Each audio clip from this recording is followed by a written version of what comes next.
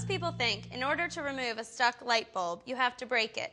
I'm Kate, and we're here at the Real Simple Studio, and I'm going to show you a simple trick for getting that bulb out without the mess. Now, first things first, we want to unplug the lamp or turn off the switch if we're talking about a ceiling fixture. Next, you want to take some duct tape and cut about a 2-foot long strip. Then, we're going to take our strip and turn it into a loop. Now, this is the tricky part. Duct tape always finds a way to stick to itself. So you want to just try to keep those two edges of your loop separate. Then we're going to take this loop and we're going to wrap it around the light bulb and stick it to the edges in the center. And then press the sides of the duct tape together like this. Now we're going to take the two edges of the duct tape between our thumbs and forefingers, and I'm just going to twist gently in a counterclockwise motion, and it's amazing how easily it just starts to twist out.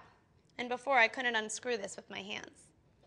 Now you can take the light bulb out, and there you have it.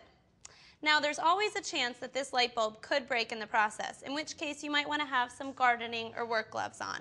And if the bulb does break, there's one last trick you can try. First, make sure your lamp is unplugged, and then you can take an unpeeled potato and stick it in the base and twist it out. It's that easy.